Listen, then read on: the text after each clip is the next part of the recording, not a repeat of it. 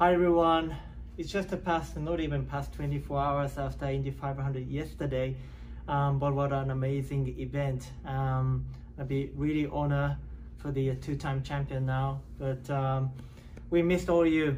Look at this empty seat, that was exactly the same as yesterday, but I know you guys had a tremendous time back home at the tele this year, but hopefully next year we'll come back here, so can't wait you back here in the 500 next year.